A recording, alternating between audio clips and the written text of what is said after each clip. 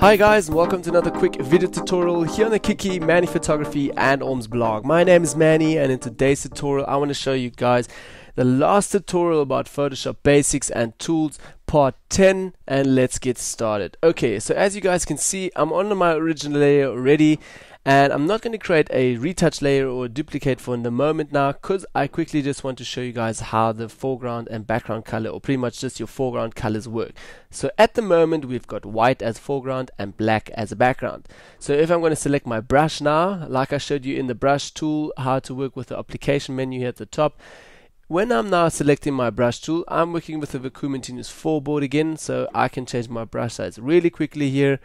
When I paint now, I can just paint with a white foreground color, and if I switch this now with this small button over here, this icon, the arrow icon, it's black as a foreground and white as a background. Then I can paint with black. Now say for instance you want different color, you can just double click here on the color and you will directly brought into the color picker. Then over here you can just select from a different color, say red or whatever you want to use. You can also choose from different colors here, or you can enter different RGB readings in here if you want to. Okay, so I'm going to keep it now to a dark blue. Just go over here, dark blue, say okay that, and now I've got dark blue as a foreground color and white as a background color. Then I can switch that again, double click on here and say for instance take a new color, say red, say okay that. Now I've got red and blue as my new foreground colors, and now currently red is selected, so I can paint with red, or I can change that again and paint with black. So this comes in quite handy sometimes. If I also want to change that again, I can just press X really quickly to just either paint red, blue, whatever, so it's just like another shortcut. If you press D, that changes again to black and white foreground color, and you're back to the standard settings. Okay, so that's pretty much how I work with my foreground colors. Then I'm just going to fall back here in my new make layer in the history panel. Okay, and on my original layer, now I'm going to create a quick duplicate. Just going to rename that to retouch. Okay, and in the retouch layer, basically I want to show you the last step, which is the masking tool. Now before we even start going into the mask, I want to show you guys a quick trick here.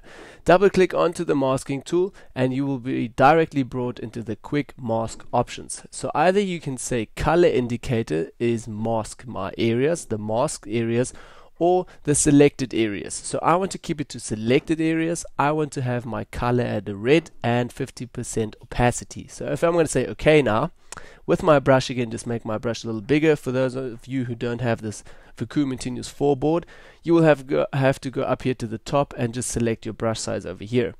Okay, then now I'm just going to paint in really roughly now. Say for instance I just want to remove the jacket or paint out the jacket, then I could just really quickly mask on here and everything that is red will be selected. So I can just really quickly do that and do it very roughly if I want to, quickly like that. Okay, and even a little bit more, and that's it. And if I'm going to go out of that now, I've created a nice selection around that already. So on my retouch layer, I do have a new selection really quickly and easy. But to be honest with you guys, this is not a good way of doing it. I would rather use the lasso tool or the pen tool to create a nice perfect selection to cut things out, and then obviously feather that a little bit. Okay, yeah, so I can just press Command D again if I want to. I can press Q and you directly get into this mode, in the quick selection mode. So let's press Q again, so we're in it. Now I can paint really quickly, press Q, and I'm out of that again. Press Q, I can see it, out of it again. So if I'm like doing a lot of selecting, then I can press Q, do paint a little bit, press Q, okay, I still need to paint a little bit, then paint over here, press Q, okay, good, press that. So maybe you even painted too much. Now how do you get rid of that again? That's pretty easy actually. You can just press your different foreground colors over here, and then with white you can just deselect that whole area again. So it's pretty easy working with this as well. Black you painting in, white you painting out. Press Q and you can see your whole selection, and you're obviously on a new layer already, so then you can use your whole selection.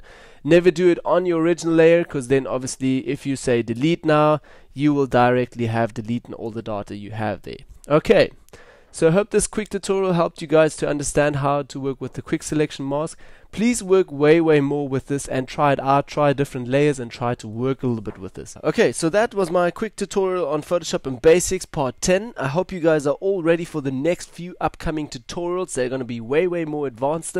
And if you guys still have any questions, please feel free to email me to team@mannyphotography.co.za. My name is Manny. Thank you guys for watching and see you soon. Bye bye.